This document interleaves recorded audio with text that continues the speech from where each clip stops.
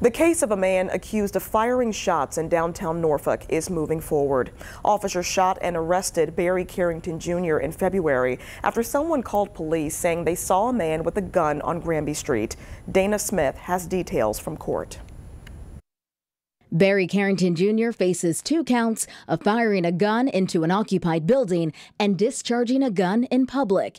He appeared in court this morning handcuffed and waived his right to a preliminary hearing. That's not an admission of guilt. It means a criminal trial can move forward. Back in February, 2 Norfolk police officers shot Carrington after someone called police saying they saw a man on Granby Street with a gun.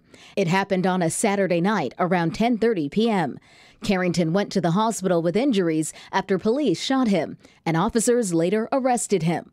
Outside the courthouse, Carrington's cousin, Crystal Morris, said the family has a lot of questions about what happened that night.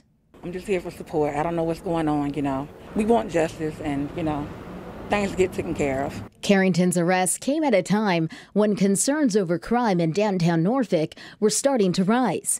Weeks before his arrest, Norfolk police officers increased patrols downtown in response to heightened safety concerns from residents and business owners in that area.